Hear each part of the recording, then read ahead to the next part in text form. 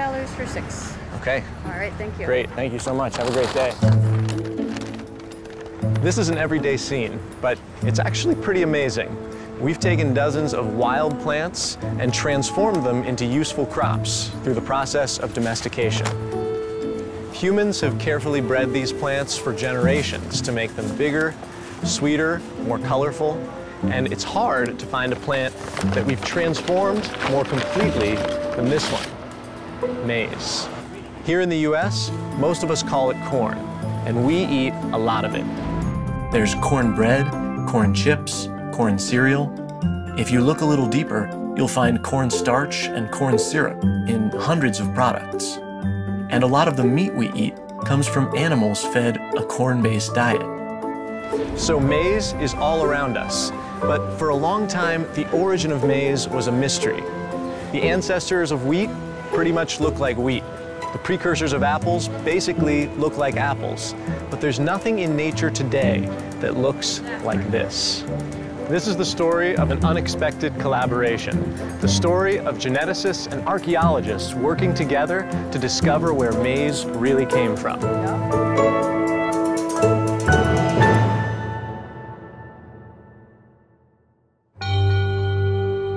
Christopher Columbus's crew were the first Europeans to see maize. But by the time Columbus arrived, people all over the Americas had been growing maize for thousands of years. Archaeological evidence from around the world reveals that starting around 10,000 years ago, humans were beginning to live in larger settlements and manipulate wild plant and animal species to better suit their needs. In the case of plants, this process of domestication led to plants that we call crops, like wheat, apples, and potatoes. And in most cases, the wild relatives of these crops can still be found in nature. But you can't find anything that looks like maize growing in the wild today. And even the earliest fossil ears of maize, which are more than 6,000 years old, already look essentially like today's crop. So where did maize come from? Many scientists thought that the ancestor of maize must be extinct. But a brilliant young geneticist discovered something that made him think that the ancestor of maize was right in front of us. His name was George Beadle. Beadle was studying a grass from Central America called teosinte.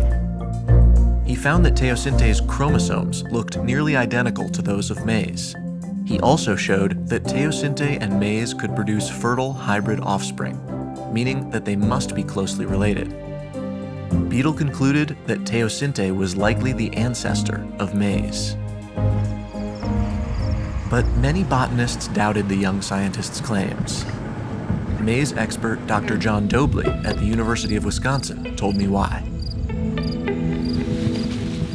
So Neil, the reason I wanted to bring you out here is to show you just how different corn and teosinte are. Yeah. This is a teosinte plant, and it doesn't look anything like a typical corn plant. No. And you can start by just looking down at the base. It just branches a lot, so it is a very bushy creature, and quite different from a corn plant, such as you see here, where there's just single main stalk, no branches, except for these two short branches, each of which has an ear on it. The dramatic difference in branching between teosinte and maize is just the beginning.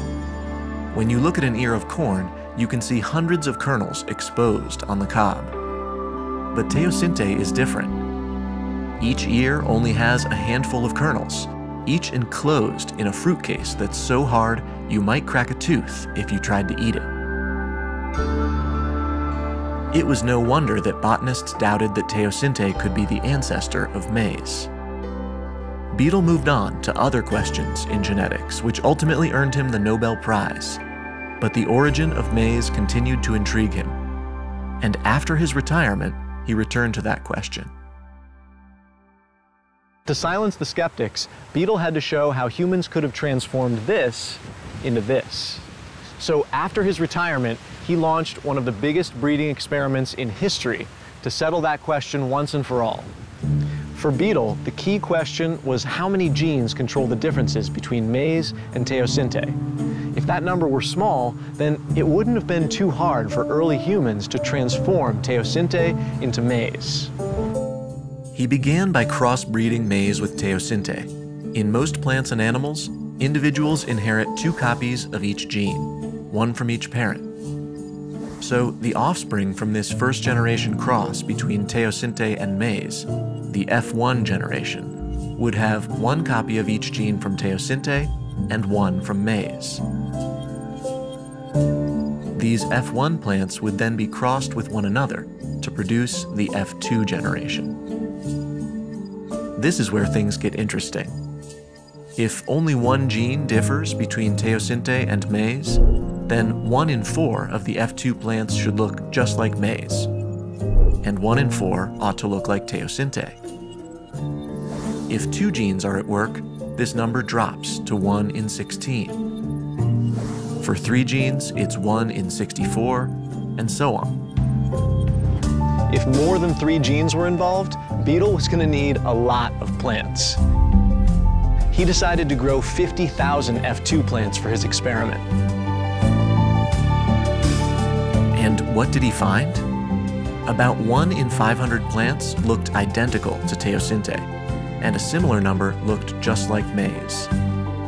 That number suggested that changes in just 4 or 5 genes were responsible for all the major differences between the 2 plants. So George Beetle was right. The real ancestor of maize was teosinte, and it was right in front of us all along. Many varieties of teosinte grow throughout Mexico and Central America, and humans have lived there for thousands of years. So where and when did they first transform teosinte into maize? Dobley's team set out to find the answer. They collected DNA samples from different teosinte varieties throughout Mexico to compare their DNA sequences to those of modern maize. The more closely related 2 groups of organisms are, the more similar their DNA sequences will be. Dobley's team looked for the teosinte variety with DNA sequences most similar to maize. We've actually figured out that all of modern corn traces back to one type of teosinte in the southwestern part of Mexico, near a river called the Balsas River. The relatively small number of DNA sequence differences between maize and the Balsas River teosinte yielded another critical piece of information. We can take teosinte and corn and ask how many mutations do they differ by, and then knowing the rate at which mutations occur, make a prediction about how long ago their paths separated. The more differences in the DNA of 2 groups of organisms, the longer it's been since their ancestors were all one species. Our estimate is that the original domestication of corn would have taken place sometime around 9,000 years ago.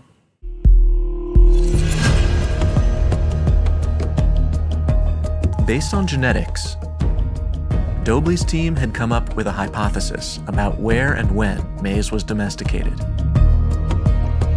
But the ultimate test would require independent evidence from outside the field of genetics. I visited Dr. Dolores Paperno at the Smithsonian Tropical Research Institute in Panama to see that evidence.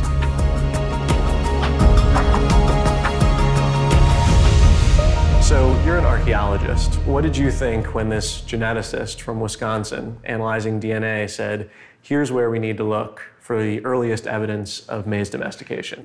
Teosinte is distributed all over Mexico, highlands, lowlands, it gets down into Nicaragua. So the question for archaeologists was, where do we go? And Dr. Dobley's work told us exactly where to go. 9,000 years ago, people living in this area were taking shelter and preparing food in caves and rock shelters. When we went to the Central Balsas Valley, one of the things we did is to ask local people, do you know of any caves or rock shelters? And that's how we found the Xihuatoshta shelter. So people took shelter there, they slept there, they probably ate there. They ate there, they cooked their food there. But finding evidence of ancient maize wouldn't be easy. In the tropical environment of ancient Mexico, the cobs and kernels would typically be scavenged or decomposed. But Dr. Paperno wasn't looking for such obvious evidence. These were the earliest plant processing tools. We call them plant grinding stones, so that's what they were used for, and these are no more than river cobbles. Dr. Paperno showed me how ancient people used these stone tools to grind up maize and other crops. In the process, tiny plant pieces might be deposited on the tool's surface, leaving behind microfossils. And we found hundreds of these microfossils right on the grind surface of the stone. And like the seeds, they're very highly diagnostic. So even with these microscopic traces, you can tell the difference between corn and teosinte. Yes, we can tell the difference. Finding maize microfossils on the grinding tools meant that the humans living in the Xihuatoxtla shelter were processing maize for food. But how long ago? Archaeologists can calculate the age of ancient remains using radiocarbon dating, but microfossils are too small to date using this method. So Dr. Paperno used charcoal found in the same sediment layer as the grinding stones to determine the age of the microfossils. And so what was the oldest date of these maize remains? It's very interesting how well the genetic and archaeological data fit together. The oldest charcoal date we received back was about 8,700 years ago. That date coincided almost perfectly with the date Dr. Dobley predicted from the genetic evidence. So nearly 9,000 years ago, humans had already produced an early version of maize. But how was teosinte transformed into maize? Back in Dr. Dobley's lab in Wisconsin, I learned about the genetic changes involved. One of the main differences between teosinte and maize is that the teosinte seeds are encased in this really hard fruit case that makes it really difficult to eat. So clearly, that's something that had to change. That's right, and the remarkable thing is that having a fruit case versus not having a fruit case is basically controlled by a single gene. A single gene? A single gene. To test this gene's function, Dr. Dobley's team did a clever experiment. They carefully crossbred maize and teosinte to introduce the maize version of the fruitcase gene into teosinte plants. When they did that, the teosinte kernels, which are normally enclosed in a hard fruit case, became partially exposed, almost like little corn kernels. When they did the opposite, putting the teosinte fruitcase gene into maize plants, the fruitcase became larger and started to cover up the maize kernels, similar to teosinte. One gene makes a pretty dramatic change. So another really obvious difference between teosinte and corn is that teosinte produces dozens of these little tiny ears on a plant that branches a lot, and corn just produces a couple of ears on a plant that hardly branches at all. So what's going on there? There is one gene that we've identified that plays a central role in that process, and you could call it the branching gene.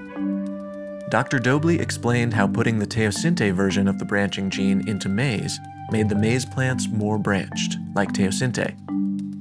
And putting the maize version of the gene into teosinte made the teosinte plants less branched. Dr. Dobley has shown that the fruitcase gene, the branching gene, and just a few others, a small number of genes, just as George Beadle predicted, were responsible for setting in motion all the major differences between maize and teosinte. But how could so few genes cause such huge changes? Why were these genes so powerful? They both belong to a special class of genes called regulatory genes, and these are genes that directly regulate the activities of other genes. And so when we move the teosinte version of one of these genes into a corn plant or vice versa, we're actually changing more than just that one gene. That's right, they can turn other genes on and off. You could think of these genes as something like the conductor of an orchestra. And if you would take the conductor from one orchestra and give that orchestra, say, a new conductor. Just like we did moving some genes from teosinte to maize or vice versa. Right, and you could get a very different quality of music, even though all of the musicians and all the instruments remain the same. These regulatory genes probably influence the activity of hundreds of other genes, which explains how mutations in just a few regulatory genes could dramatically transform teosinte. But there was still one thing I couldn't figure out.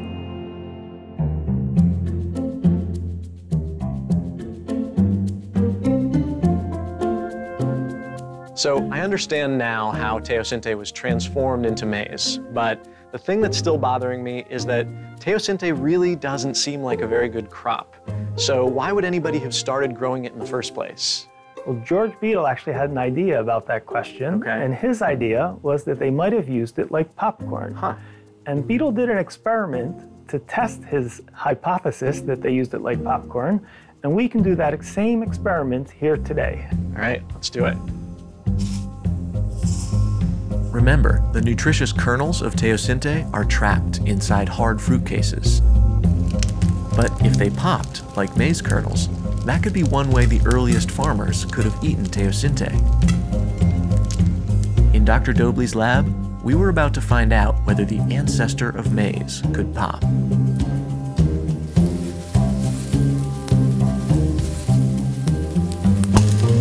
Oh, that was a good one.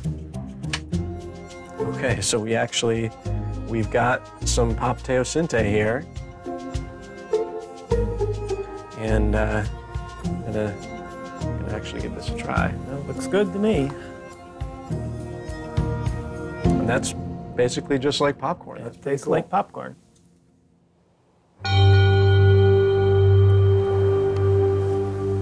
The archaeological and genetic evidence tell us a remarkable story. About 9,000 years ago, people living in the Balsas River region of Mexico began growing an unassuming grass called teosinte and ended up transforming it into the amazing crop we now call maize.